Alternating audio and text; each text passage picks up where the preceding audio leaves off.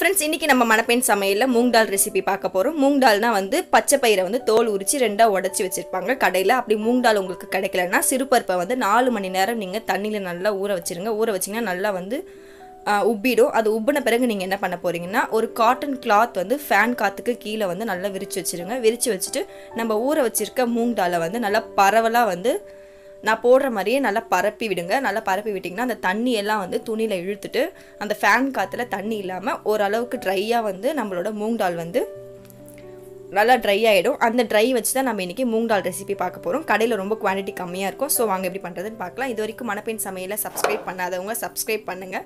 பக்கத்தில் இருக்க பெல் ஐக்கானையும் ப்ரெஸ் பண்ணுங்கள். ஃப்ரெண்ட்ஸ், நம்ம மூங் தால் ஃபேன் காற்றுல ஆறின பிறகு பார்த்தீங்கன்னா நல்லா ட்ரை ஆகிடும். கொஞ்சம் கூட தண்ணி இருக்கவே கூடாது. இந்த அளவுக்கு நல்ல பளபளப்பாக இருக்கணும். நம்ம இதை ஒரு பவுலுக்கு இப்போ மாற்றிடலாம் ஃப்ரெண்ட்ஸ். இப்போ ஒரு கடாயில் நான் வந்து மீடியமான ஃப்ளேமில் எண்ணெயை வந்து ஹீட் பண்ணி வச்சுருக்கேன். இதில் நம்ம ட்ரை பண்ணி வச்சுருக்க மூங் தாலை போட்டுடலாம்.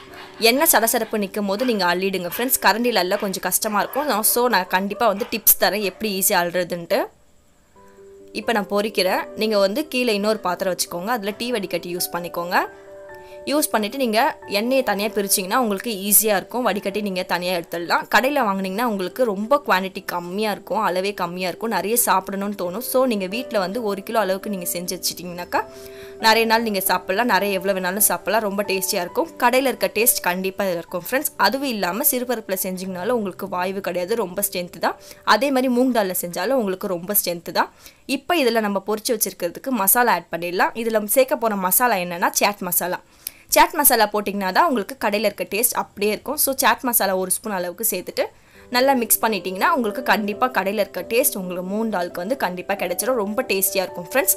கண்டிப்பாக வீட்டில் ட்ரை பண்ணி பாருங்கள். இது வரைக்கும் சப்ஸ்கிரைப் பண்ணாதவங்க சப்ஸ்கிரைப் பண்ணுங்கள். பக்கத்தில் இருக்க பெல் ஐக்கானையும் ப்ரெஸ் பண்ணுங்கள். ஈவினிங்கில் குட்டீஸ் வந்தால் இதை கண்டிப்பாக வந்து செஞ்சு வச்சுக்கிட்டிங்கன்னா அவங்க வந்து விரும்பி சாப்பிடுவாங்க. ரொம்ப ஹெல்தி ஃப்ரெண்ட்ஸ். Bye friends.